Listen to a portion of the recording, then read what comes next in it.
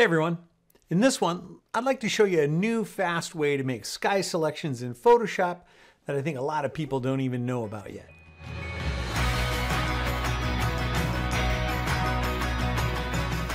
Back in October of 2020, Adobe released a bunch of updates to Photoshop like they do every year at that time, and one of those updates this time around was the sky replacement feature.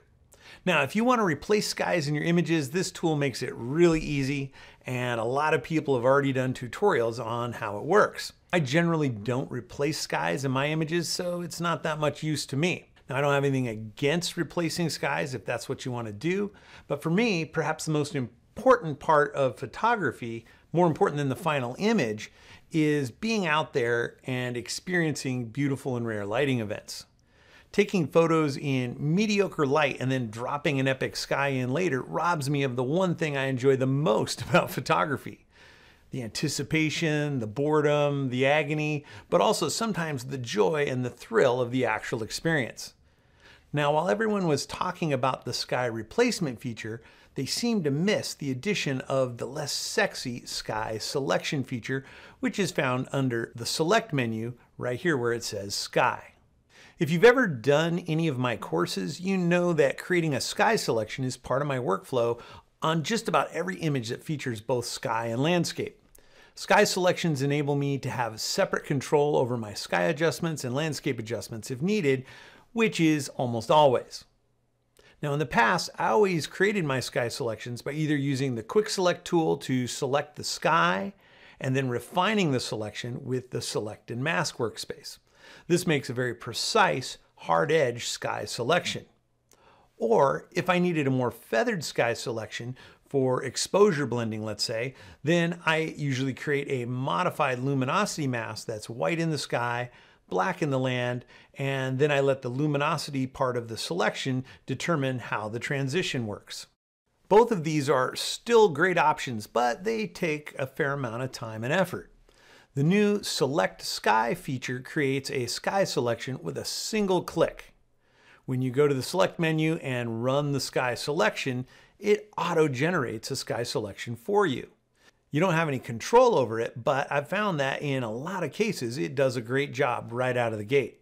The selection has a bit of feathering along the edge of the skyline, so it's closer to a luminosity generated sky mask. So if you need a completely hard edge selection, then the quick select tool and select and mask method is still the way to go.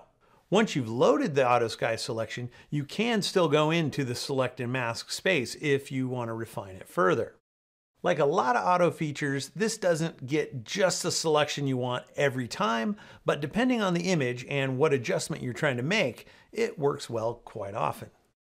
So for me, this won't entirely replace the other methods of creating sky selections or sky masks, but rather it's just one more tool in the toolbox that I can use when I need a sky selection. It's so fast and easy that it makes sense to at least give it a try first, and then if it doesn't work, you can go to one of the other methods second. So let's try it out and I'll show you how it works. So on this image, let's say I want to make an adjustment to the sky first. So I need a sky selection. So like I said before, there's a lot of other ways that I can create a sky selection. But in this case, I'm just going to go straight to select sky and see how it does. So there's that sky selection. And I'm going to use this with a curves adjustment layer to create a adjustment that's just for the sky. So I'll go ahead with that selection active, create a curves adjustment layer, and there is that sky mask attached to the curves adjustment layer. Looks great. And now when I make my adjustment, for example, if I want to darken my darks and lighten my lights in the sky to create more kind of a mood and more contrast and contour in that sky, and I'll really push it here for the video so you can really see what's going on. There it is. So that selection is doing a great job. Now let's say I also want to do a separate adjustment for the landscape. So in this case, what I want to do is I want to kind of bring out the shadows a little bit. I want to lift the shadows, but my highlights in the rocks are right up against, kind of clipping already. So I don't want to lighten those. I just want to work with the shadows. So that's a good use for a luminosity mask.